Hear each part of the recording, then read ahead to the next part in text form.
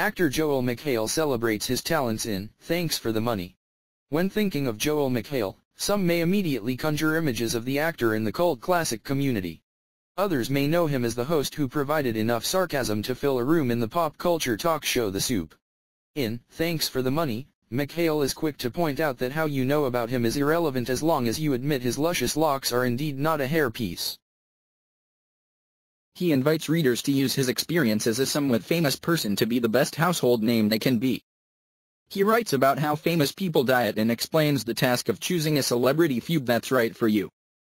The book also delves into the details of his day-to-day life, answering questions such as, what would it be like to challenge Chevy Chase in a fight? And how many head injuries can a person sustain before being hospitalized? McHale manages to take everyday scenarios and twist them into witty and oddly relatable life lessons. The book is smart, honest, and clever.